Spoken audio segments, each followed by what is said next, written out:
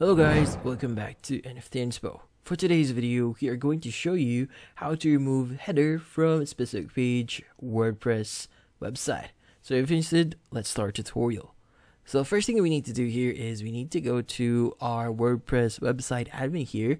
So once in here, what we need to do first is we need to know what are the details for that specific page. Now in this case, what we need to do is we need to go to pages first, go ahead and click on it. And from here, locate the page that you want to edit. Now in this case, I have this refund and return policy page here. So let's go ahead and click on preview. Now from here, what we need to do next is we need to basically know some details about it. Since we want to remove the header here, what we need to do is we need to right click on it. And from here, look for the option that says inspect. And from here, it's going to open up this element section here, which in this case, you'll be able to see the HTML and the tags they have. Now, first thing you should know here is you need to know the page ID. Now, typically it's going to be near the body section here. So go ahead and locate for page ID here. So currently it is set to page ID 11. So once you've got that information, the next thing you want to do is you want to click on the element or select element here. So go ahead and click on that. And from here, you want to select the header.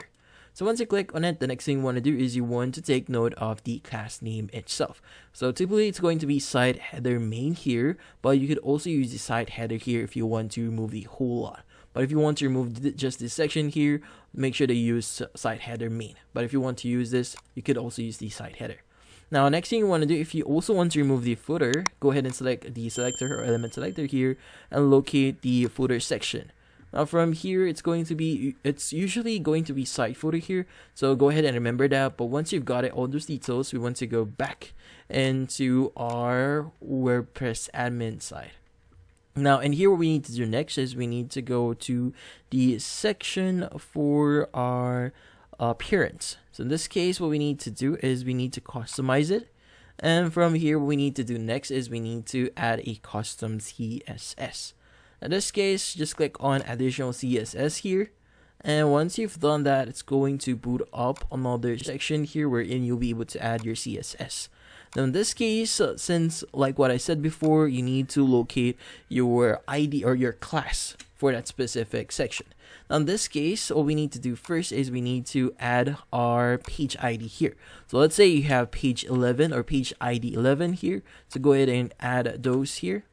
Now from here, what we need to do is we need to make sure that the class name here is indicated. So first is going to be the page ID. Second is the element that you want to remove, which is in this case going to be header or footer if you want to remove those as well. And from here, input the following, which is going to be display, none.